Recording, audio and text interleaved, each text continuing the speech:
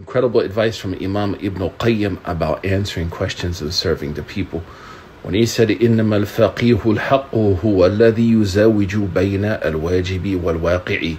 That the faqih, the true faqih, is the one who pairs his or her context with what Allah subhanahu wa ta'ala has obligated upon him or her. Subhanallah, marrying the heavens and the earth with the heavens. With that in mind, looking forward to answering your questions tomorrow as well as Saturday. We're going to start it now just so we can build that bank up and be ready to go. Barakallahu feekum.